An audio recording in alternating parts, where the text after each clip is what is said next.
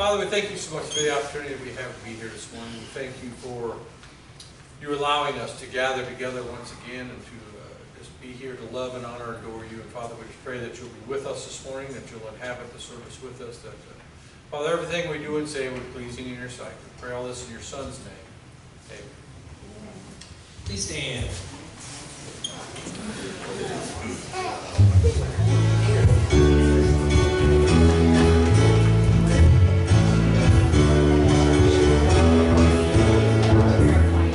I'm here to be with you. Come and be with me. I'm here to find you. Reveal yourself to me as I wait. You make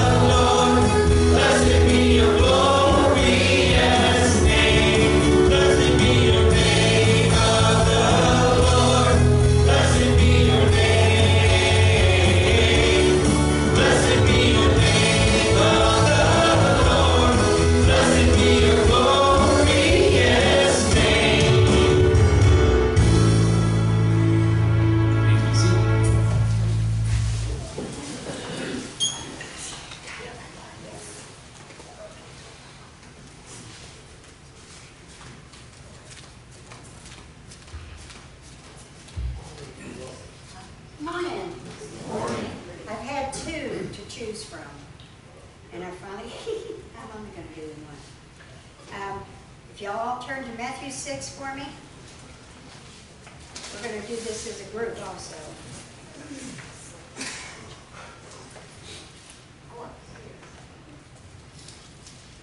Okay.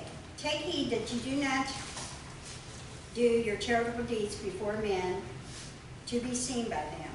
Otherwise, you have no reward from your Father in heaven.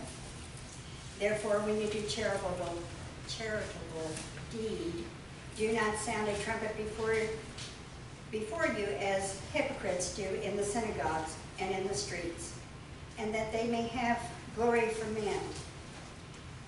Assuredly, I say to you, they have their reward. But when you do a charitable deed, do not let your left hand know what your right hand is doing, that your charitable deed may be in secret, and your Father who sees in secret will himself reward you openly. And when you pray, you shall not be like the hypocrites, for they love to pray standing in the synagogues and on the corners of the streets, that they may be seen by men. Assuredly, I say to you, they have their reward. But you, when you pray, go into your room, and when you have shut your door, pray to your Father who is in the secret place. And your Father who sees in secret will reward you openly. And when you pray, do not use vain repetitions as the heathen do, for they think that they will be heard for their many words. Therefore, do not be like them, for your Father knows the things you have need of before you ask him. In this manner, therefore, pray. And I want y'all to go with me on this one, with our Father, who art in heaven. Hallowed be your name. Your kingdom come, your will be done, on earth as it is in heaven. Give us this day our daily bread, and forgive us of our debts, as we forgive our debtors. And do not lead us into temptation, but deliver us from evil. Kingdom and the power and the glory forever. Amen. For if you forgive men their trespasses, your heavenly Father will also forgive you. But if you do not forgive the men their trespasses, neither will your Father forgive your trespasses. Thank you.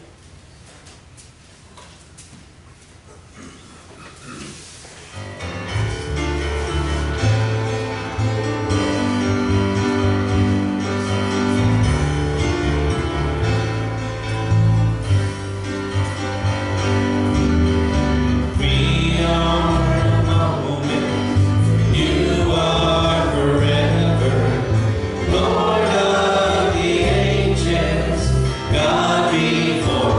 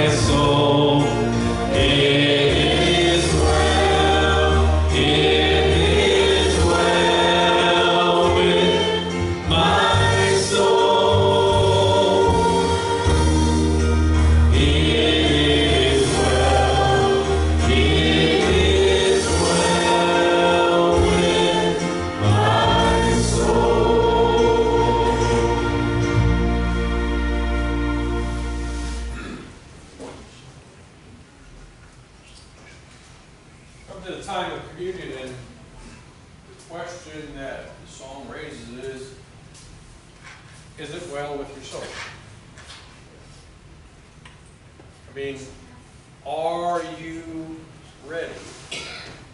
Are you prepared? Are you, everything is good that you're ready to come to the table and partake?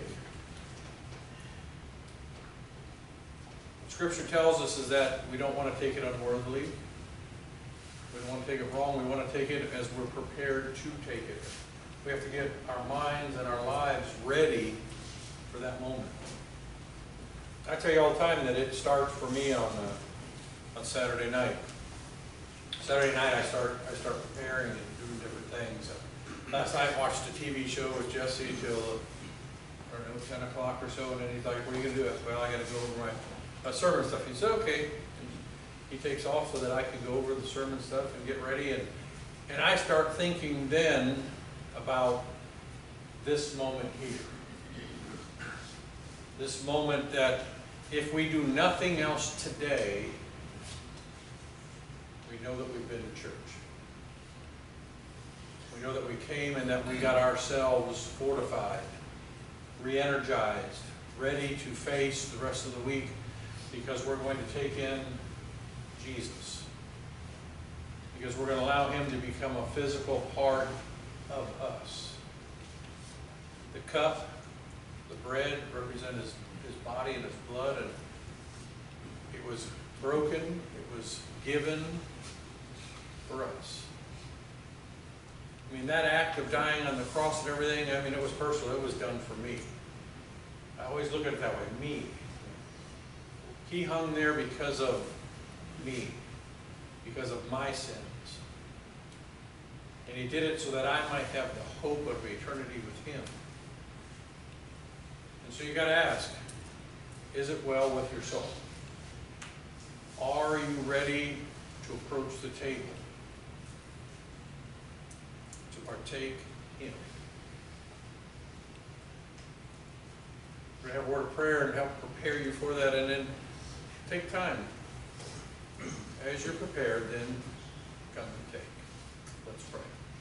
Father, we thank you for the day. We thank you for this opportunity, for this memorial that we have to commemorate the act that you did for us.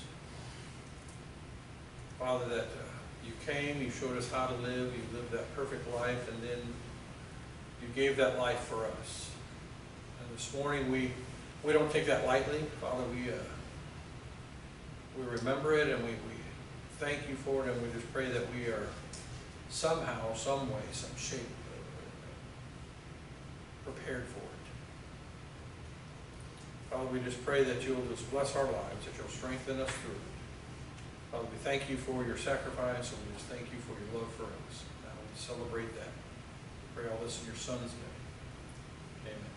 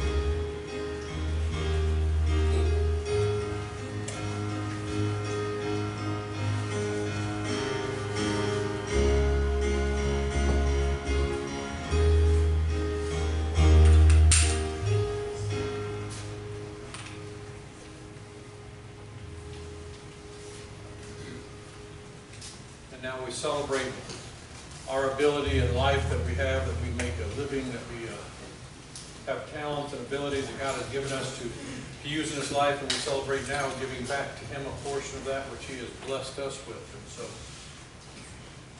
each week I tell you, God loves a cheerful giver, and He does. He loves us to give, and to not give begrudgingly, but to give willingly, that knowing that that money is going to go towards His kingdom. His group here, the missions that we share, there's different people in life that need Jesus. And so as we give, we reach out to those. So give joyfully and give freely. Let's pray.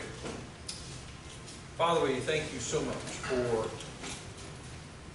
the talents, the abilities, just everything that you've given to us, that, Father, we can make a living, that we can supply some of the needs of our life. And Father, we know that you supply all that for us, and that you've given us so much, and now it's our turn to return a portion of that to you, that your kingdom can grow, your kingdom can flourish, that other people can be reached with you. Father, we just pray that you'll bless the monies, bless the gifts that are given. May they go to the work that you have set before us to do, and Father, may it reach those who need you. Father, bless the gift, bless the giver. We pray this in your Son's name. Amen.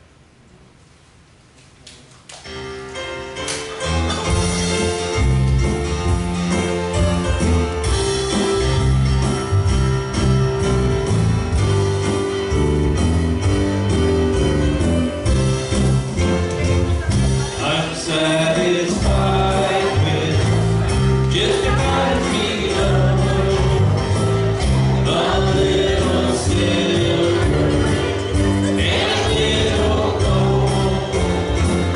But in that city, where the ransom will shine, I want the gold one, that silver line. I got a mansion just over the hilltop, in that bright land where we'll never grow old. And someday yonder we'll never more wander, but walk the streets that are pure as gold. Don't walk the dead cemetery, tormented and tested, and like a prophet, my pillow of stone. And though I find here no permanent dwelling, I know it'll give me a mansion my own. I got a mansion just over the hilltop, in that bright land where we'll never grow old. And someday yonder we'll never more wander, but walk the streets that are pure as gold.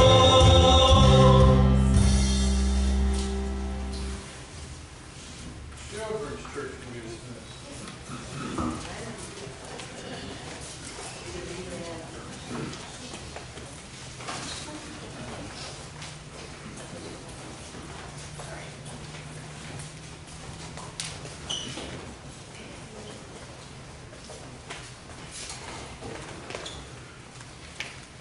I looked and stared at Gary. Yes. I guess this week he made me carry it myself. No, that's all right. I wasn't even thinking about it. How long are you gonna? I'm gonna milk this for a few months. I'll carry it back.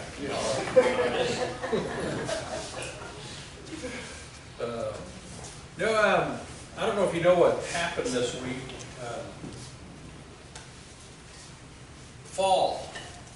Fall happened. Anybody? I mean, My daughter called, and it was 93 when she went to work, and it was 48 when she left. I mean, anyone else? Did you feel that this week? So it was interesting to watch over the weekend all the different people get ready for football games and tailgate parties. Kentucky Christian University had their big homecoming this weekend and everything. And I always send them up gator meat so they can cook those and have it and do different things. And you know, they sent some pictures back, and I was just like, wow. I mean, stocking caps and not jackets, but coats and sweaters and sweatshirts. And I'm thinking, I said, what's the temperature? 46. 46 there in the mountains. And I was just like, you know my words, right? Yes. Oh, I wish. You know, you dream of those days. Fall happened this week, and so I thought, okay, maybe we can find something in the scriptures that talks about seasons and things that go on. And the place that we always go, Ecclesiastes chapter 3, you know, it says there's a time for everything and a season for every activity under heaven, a time to be born, a time to die. And we always kind of go there and read that and different things like that. And I said, there's got to be something more. I found the more. Found the more. It's actually back in the book of Genesis. Genesis chapter 8. And in Genesis chapter 8, what's happening here is Noah has built an ark. He has floated in the ark. Mankind has been destroyed. Everything is new. Land is breaking forth again, and the ark comes to rest, and Noah and his family have gotten off. And God is speaking, and God is going to make a promise to Noah. And in chapter 8, we'll start with verse 20. Genesis chapter 8, verse 20, it says, Then Noah built an altar to the Lord, and taking some of all the clean animals and clean birds, he sacrificed burnt offerings on it. The Lord smelled the pleasing aroma and said in his heart, Never again will I curse the ground because of man, even though every inclination of his heart is evil from childhood, and never again will I destroy all living creatures as I have done. Now, verse 22, As long as the earth endures, seed time and harvest, cold and heat, summer and winter, day and night will never cease. God makes a promise. As long as it exists, there's going to be seasons. There's going to be land. And I'll never destroy it again the way I did. I'll never destroy all the animals again the way I did. Things are going to exist and go on. And we know that from the beginning, it was God's plan for us to live forever with Him in the garden. We know that. We know in the beginning, Adam and Eve sinned, and because of that sin, we get booted from the garden. Man has to toil with the land, women has pain in childbearing, and those things come with it, and it has been that way ever since. In this story, God had gotten fed up. He said, man has become so wicked, I'm going to wipe him from the face of the earth. But Noah,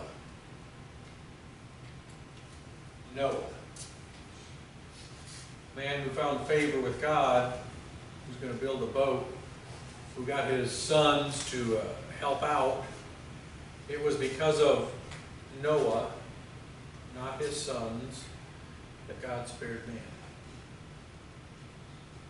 And through sparing man and coming to this point, He makes a promise then that He'll not destroy it again, that He'll not do these things, and that as long as there is time, there's going to be seasons, there's going to be things that we notice.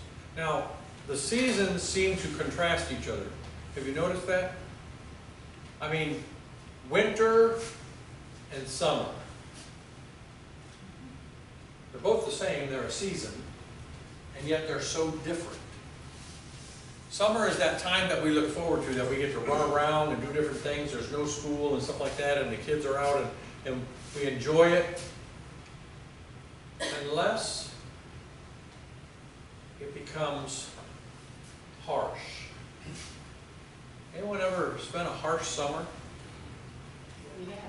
Heat, humidity, drought, different things that take place that it just becomes, and winter sometimes people think, oh, winter, you know, shovel snow, ice, terrible roads, and we don't have that down here. We just pretend, okay? Pretend we have terrible roads, but we just think of those things. I mean, I have a brother who says, I can't wait to retire. I'm moving to Florida. I'm selling my snowblower. What do you think? I mean, he just thinks when he comes to Florida, no snow. Well, that's true, no snow, you know. But this week we have a storm, a brewing. You know, not sure where it's going to go or what it's going to happen with it. We just got to watch it. We got to be. Have you noticed the two different type of people? Yeah. Have you I mean, there's some of us who I see the lines at the gas station. I just pass it on by. I'll get it later. We still got 5 days. When I was looking, I said, we still got 5. Are these people not going to drive for the next 5 days? Just going to fill up and they're hunkered in. And, you know, I had a guy. I spoke to him at Home Depot yesterday. I went to get a tarp to cover Dawn's Jeep that's sitting out in the weather, and I got the last tarp. And while I was there, there's this guy that has like 50 sheets of plywood. And I'm thinking, you're plywooding up a whole condo or something. And he asked me, hey, you been through this before? Yep. Several times. He's okay, so the wood, when I put it up, I cover everything. He was going to cover the entire outside of his house with plywood. He had 50 sheets of it. And I said, no, typically what we do is you're going to cut it to the size of the window and fit it in. I said, over here you'll look and there's these hurricane clamps you put on the wood, and when you shove it in, it'll lock in. And he's like, so I don't. I was doing this. I could have a hard time talking about it, not laughing. I don't cover the whole house. Why? You know, and it's his first one. I mean, he was literally panicked, not knowing, and we talked for a little while and got him squared out. He decided he could put back about 40 sheets of plywood. He said, I said, how many windows do you have? And he went, every size? I said, I got 10 windows. Okay. So at the most, you're going to need 10 sheets. If they're small and you use a half a sheet on 2 windows, then, you know, I said, you have to figure that out. And he said, well, I didn't measure anything. Well, just be safe and buy 10 sheets. But you don't need 50. And if you know the price of those things today, I mean, he was getting ready to spend a fortune. And he didn't just have sheets of plywood, he had tarps for his roof that didn't have any problems yet. But he was going to tarp his roof because he heard that people tarp their roofs. I mean, it was just. Wouldn't have been a tarp left. I really thought this. I thought, surely, I didn't think that my first time. Surely I didn't do that. But there are people who didn't know it, and the season has really got them rattled. That he said, I've never been in a hurricane season. It is a season. We don't have winter here and stuff like that. Other things. We got two times a season: hurricane season and tourist season, and we deal with those type things. But they're in contrast. Sometimes winters can be very harsh and summer's nice, and sometimes summers are harsh and winters are nice. It just depends. We use spring. Spring is the time that we think of what? planting and fresh and new life and the seeds starting to grow and do different things. It's when the snow melts and the tulips start growing. We had You know, up north. Those things. I mean, it's just that way. But today I want to talk to you about seasons of things and contrasts that God has made in certain things of seasons. You know, He made it so that there were changes in life and yet permanent things in life. What things do you see that are permanent? Well, just from that verse, the seasons are permanent. They're going to be here as long as there's life on the earth. Until Jesus comes back, they're going to be here. And yet, they change. I mean, it's not just me, is it?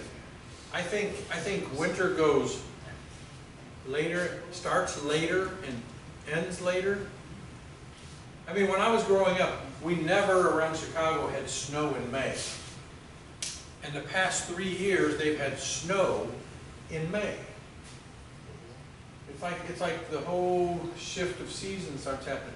I mean, we normally have a lot of our hurricanes in July and August, and now they don't even really start forming until this time of year, September and October. You know, and you start seeing the things where things change. Even though seasons are permanent, things change in amongst them. Death and rebirth. We've seen things die. I mean, come to my house right now. I had that speed bump in the road a couple weeks ago, and people have said, "Is there anything we can do for you?" Man, come to my house. I have pine trees. Pine trees everywhere. What do the pine trees tell you right now? The seasons are changing. If you come to my house, the roofs of the house and the pole barns are just covered in pine needles. Well, sooner or later. But meanwhile, they clog all the gutters and they run over and everything. I mean, it's just one of those things. The seasons, the death of things, and yet you see the rebirth of others. It's funny that when the pine needles are falling off the pine trees, the oak trees have a new birth. Have you noticed that? You have oak trees in your yard too? I mean, those things are there. And then when the pine trees are getting their needles back, the oak trees are going to start throwing their acorns and everything all over the place. I mean, it's just the seasons, it's the way they go. I mean, I have turkeys in my front yard. And you want to see something, I mean, their rear ends look horrible right now. Their feathers have all fallen out and just, it's that time of season, molting. It's because of the time of year. It's the season that it is that they do that. They molt and do all kinds of stuff.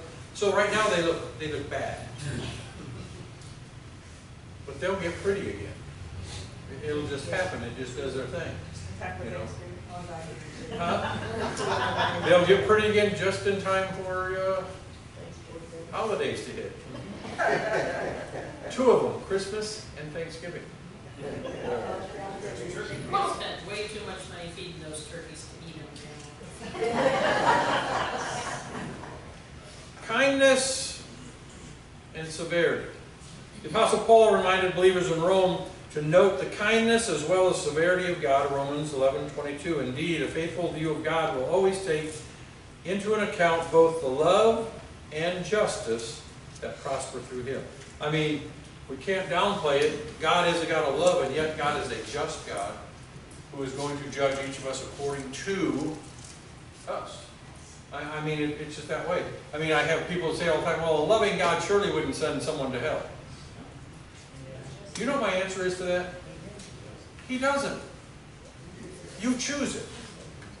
It's your choice. A loving God wants to love you and have you in heaven with Him, but He allows you to choose, and some of us choose to have our judgment end up being hell. I mean, it's our choice, right? We're not forced. I mean, I'm going to force you to live in heaven for eternity. Don't punish me like that. You know? Let me choose hell if I want it. God says, okay. But you have to understand that there's a difference in them. The kindnesses and the love that He has and the severity of what that's going to be based on our choice. We're going to choose that season of life. I mean, and that season is going to last how long? Forever. For an eternity. And we don't comprehend eternity. We don't comprehend what it is. We just are like, yeah, it's going to... No. Forever. This, Scripture says, is like a blink of an eye. Forever. Try to fathom that. You know, we think this is a long time. I mean, we think 60, 70, 80 years is a long time. Go back to the Old Testament. Look at some of those. 600 years? 900 years? I mean, look at how long some of them lived. We're living shorter and shorter lifespan than what was there. I mean, when you take into it, in the garden, we were meant to live forever. We were meant to walk and talk with God forever. Because of sin, life has an end to it, and life just continues to seem like it gets shorter and shorter as life goes on. We think it's 80 years. Whew. Boy, if I could make 80 years. I used to think I'd make 90 or something. Man, I'd be happy right now with 80.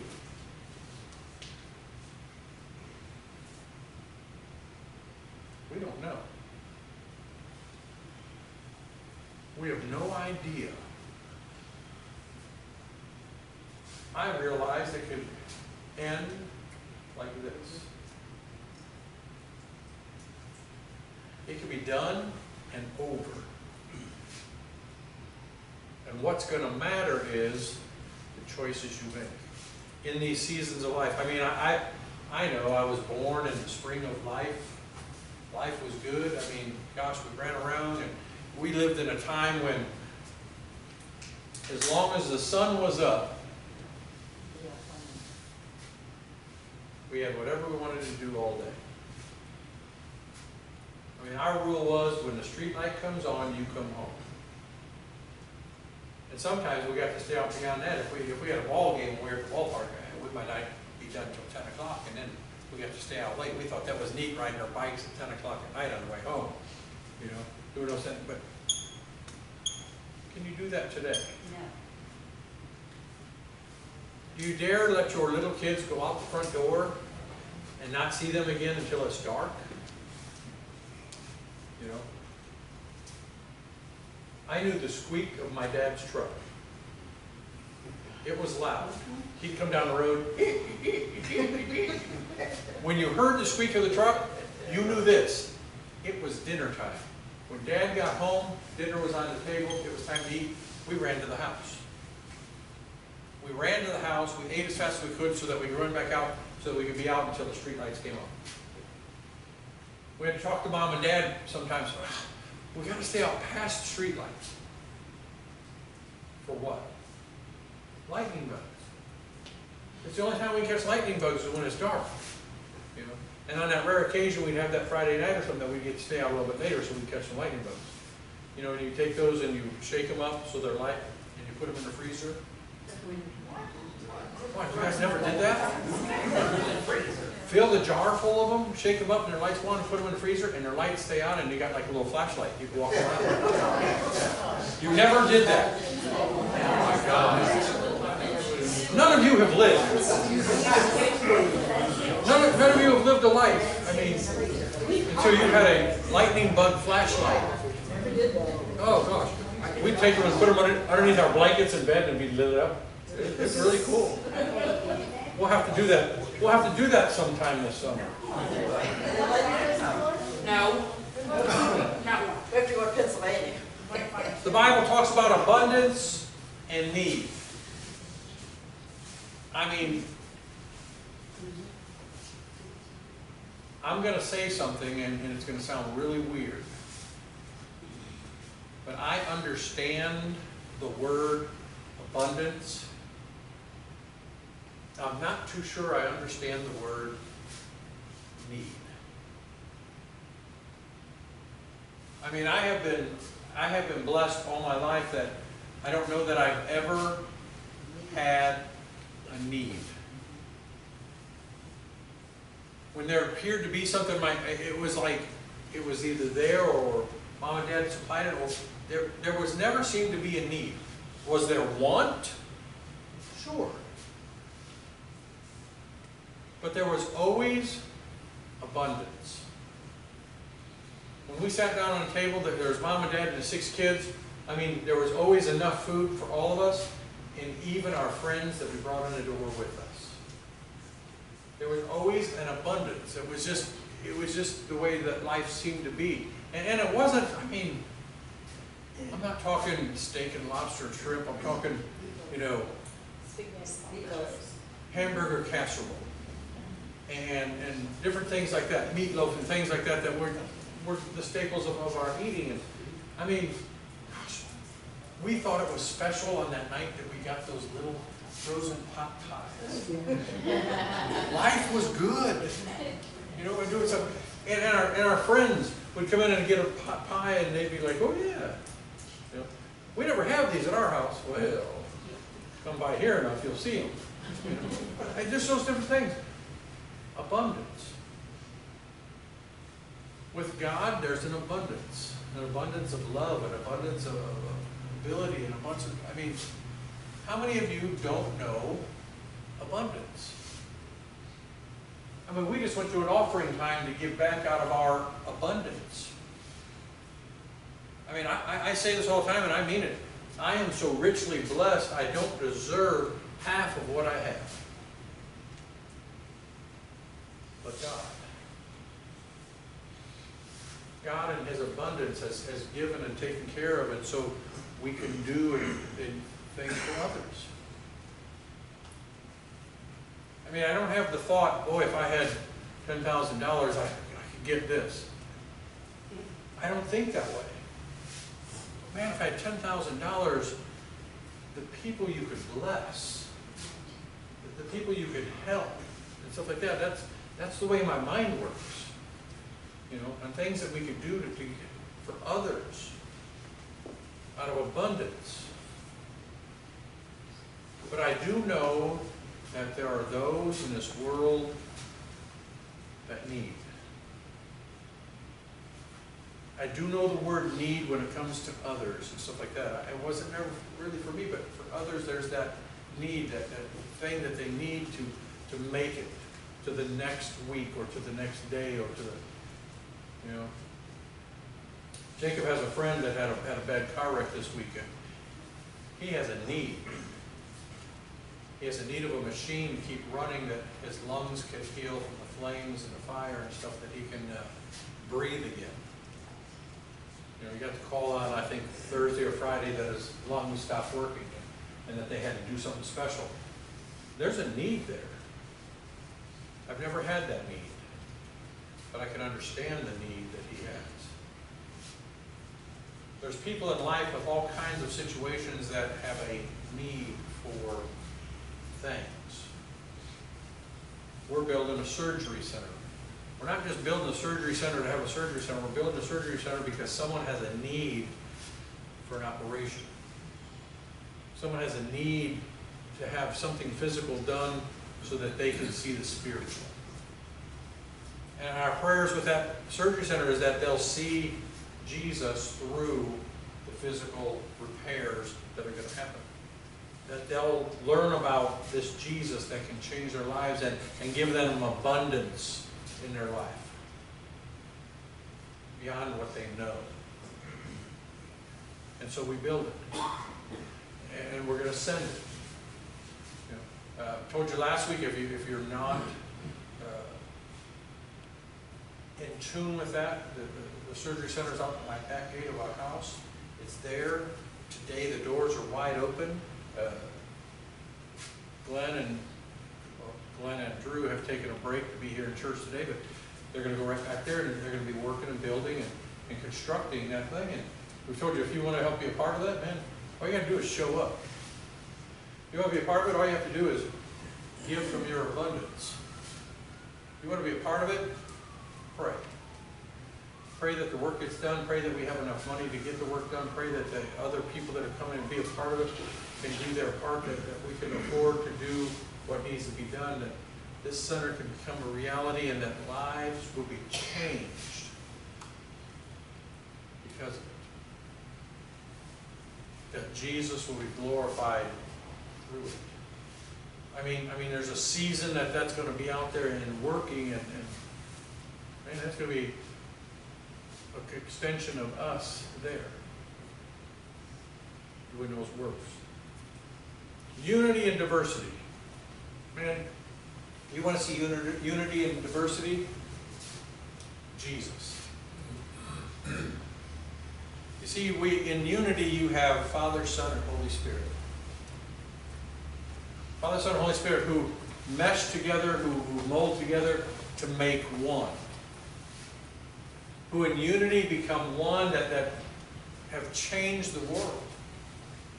No other person, no other thing other than God can do what has been done through them. I mean, read the Bible.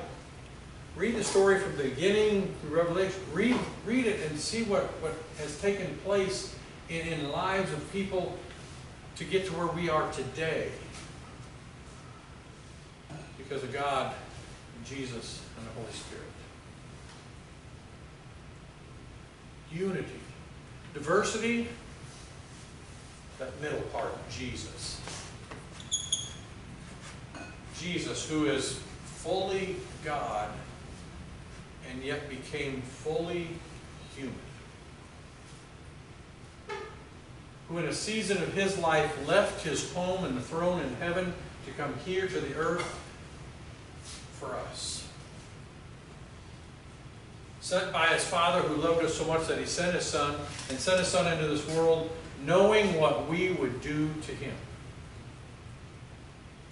And I like to look back. I like to look back and say, man, look what they did. No, I'm a sinner. Look what I've done. If I'm a sinner, he hung on the cross before me. If I'm a sinner, it was my sins that hung him on that cross.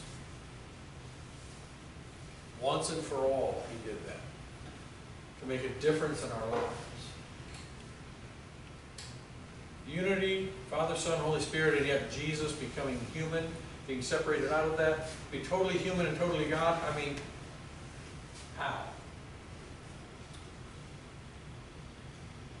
You see, our goal as humans is to become like Jesus, right? Our goal is to take on his characteristics and his things and become like him. How easy is that done? I mean, Rich, you mastered it? You got it, Rich? What? You've mastered it? You're like Jesus? Oh, no. No. John, you're like Jesus? Is there anybody here that has mastered that, has taken it on? And Calvin? No? I mean, that's the goal, correct? It's not easy. It's not simple. It's not something that I really don't know if we could truly attain it. I really like to think that we can. I mean, I see Enoch, who was so much in favor with God that God came down and walked him to heaven. I mean, so we know that they can be done to that point. And that, man, to be like Jesus. Diversity, isn't it? It's that struggle in life between the world and God. And here we are in the middle, trying our best to do what he'd have us to do and to live the life that he'd have us to live. And yet, I fail. I mean, Gary, you ever fail? I mean, we just do. whether on purpose or accident, we fail.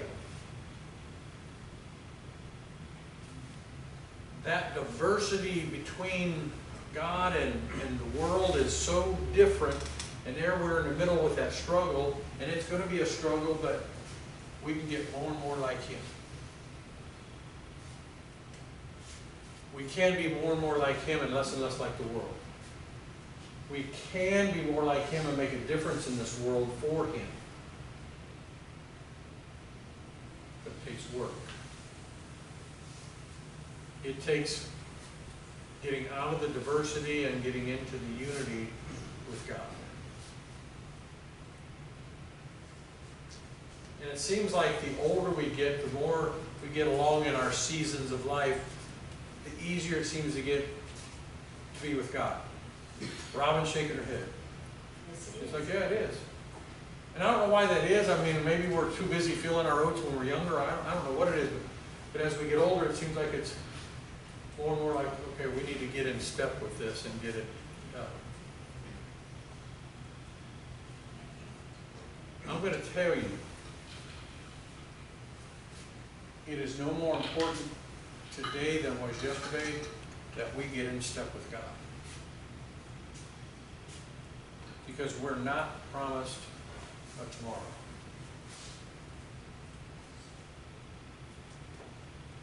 We're not promised another minute past the one we're living right now. It can end in a heartbeat. And then eternity. And if we are not in unity with God, we're going to be in diversity with the world. Unity with God is heaven for an eternity. Diversity and struggling is hell for eternity. And what we're doing here is what decides it. Today might decide it for you.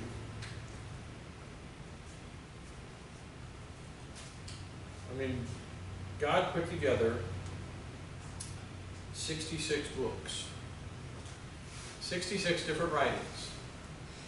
It took over 1,500 years to put it together. It was put together in 3 different languages, Hebrew, Greek, and Aramaic. It was put together in a way that it could be understood. I don't know any other way to say this, and I put it in my notes and I circled it, but the dumbest of us could understand.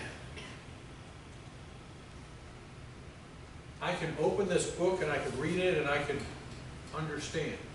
And what I can't understand, the Spirit will reveal to me as I get along and learn and grow what it's all about. 66 books that will direct you from birth in this life to an eternity in heaven with God, if we will follow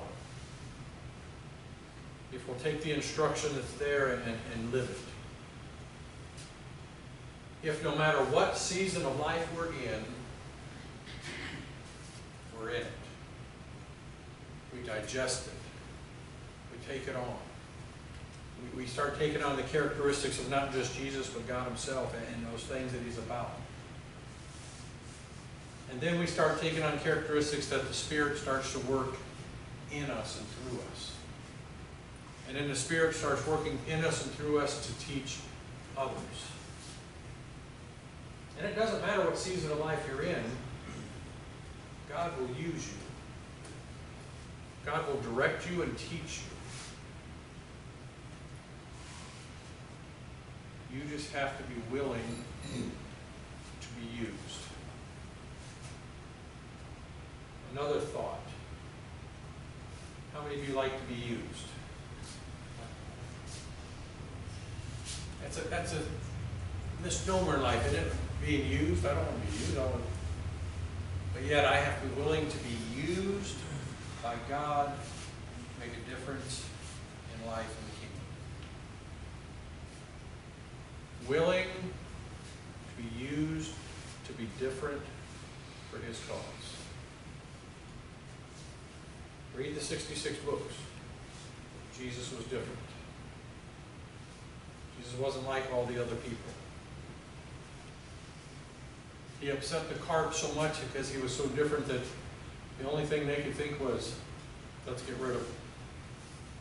He's causing enough people in our system, in our religious system and everything, let's just kill him and get rid of him. I'm going to guarantee you something. A month ago, when I had my heart attack, had I died,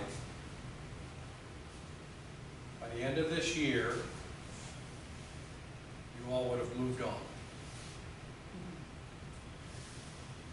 Would have. Got a new minister. Maybe went and got a new church. Changed life and did different things. I'm not saying you wouldn't think every now and then, hey, good guy, terrible guy, whatever it is you think about me. But you would move on.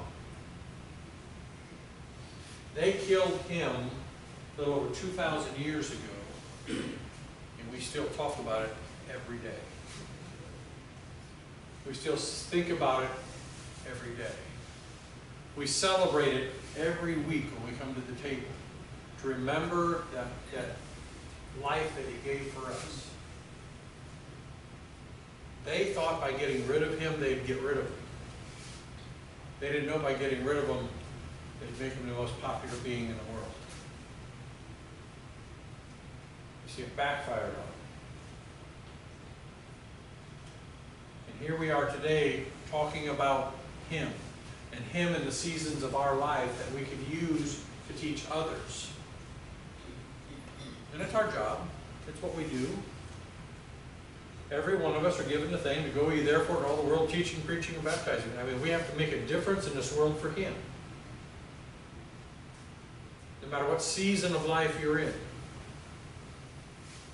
You see, at 61, I've entered the winter of my life. First 20 years I was spring, second 20 years I was summer, third 20 I was in fall, and now here I am. Look, snow on top. It's just part of it. Where are you?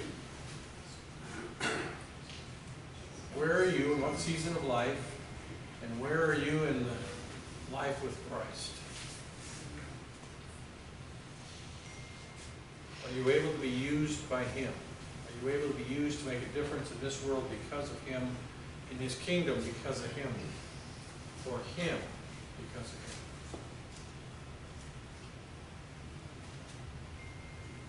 That's what he wants. He wants you to take wherever you are in life and use it for him, because of him, for his kingdom, to make a difference. I mean, I pray that every day that my life makes a difference and that people come to know Christ because of it, and that's great. And beyond my death, you don't need to remember me. Remember what I was about. Him. About him, and giving him, and teaching about him.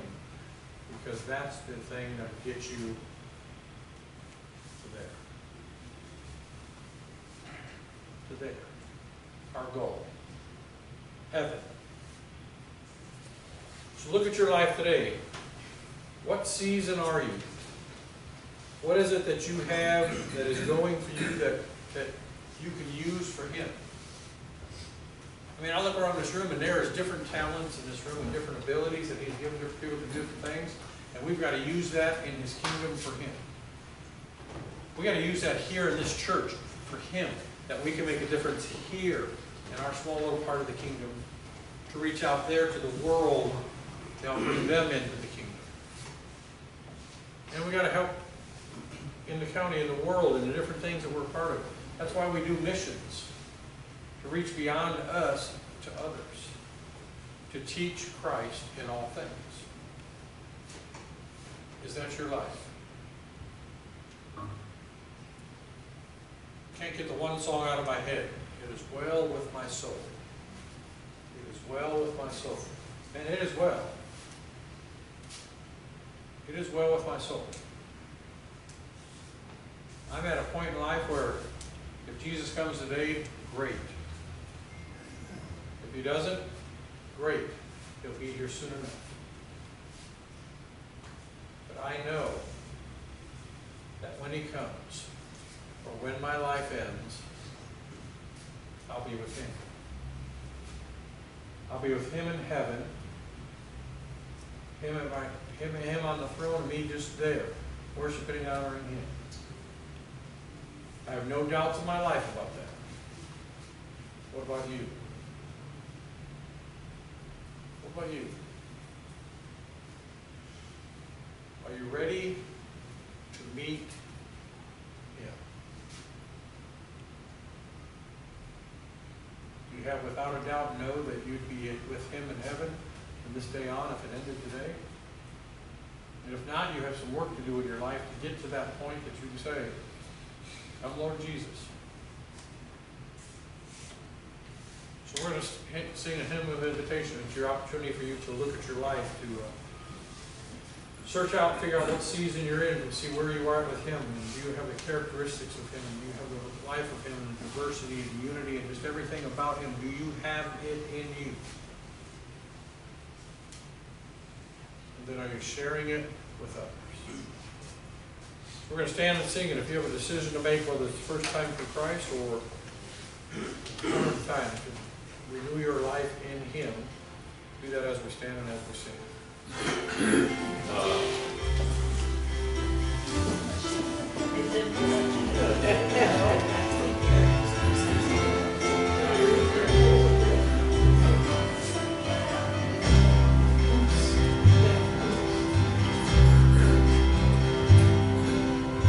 Come out of sadness, wherever you've been.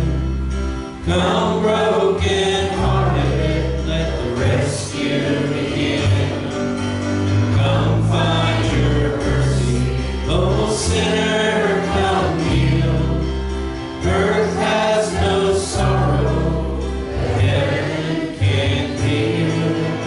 Earth has no sorrow that heaven can heal.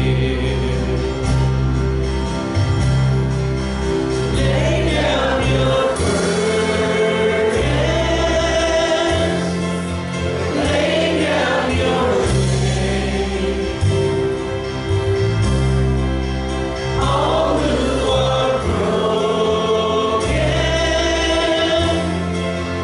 lift up your face.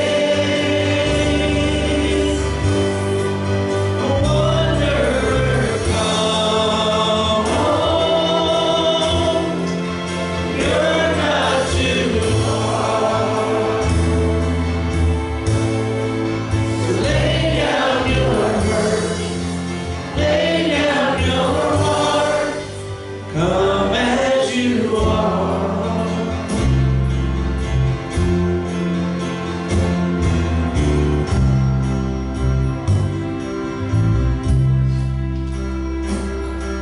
There's hope for the hopeless and all who have strayed. Sit at the table, come taste the grace.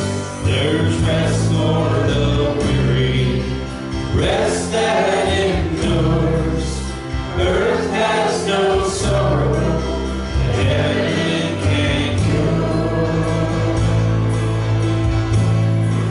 So lay down your